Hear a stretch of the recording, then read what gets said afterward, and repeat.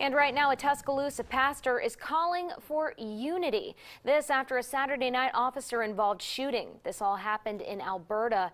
3 police officers are now on administrative leave. CBS 42 News reporter Tim Reed has reaction from the neighborhood where it happened.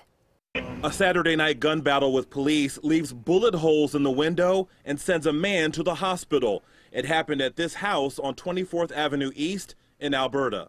They asked him to raise his hands above his head and to get down on his knees. The individual did not do that. He pulled his weapon.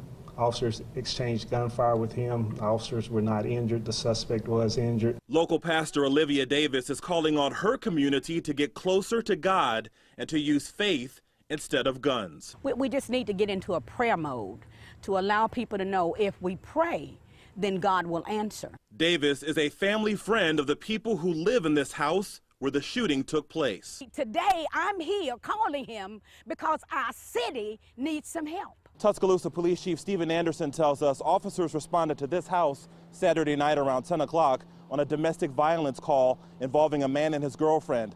Police say at some point that 39-year-old man pulled out a gun and started firing at officers. This is always one of the most dangerous calls that we go on, domestic violence calls, because we're in somebody's house. We don't know what type of weapons they have in the house. Pastor Davis is hoping there are lessons that can be learned. And in order for them to put down their weapons and pick up the word of God, that we got to begin to show them him in us. I'm very thankful that there has been no loss of life in this. In Tuscaloosa, Tim Reed, CBS 42 News, local coverage you can count on.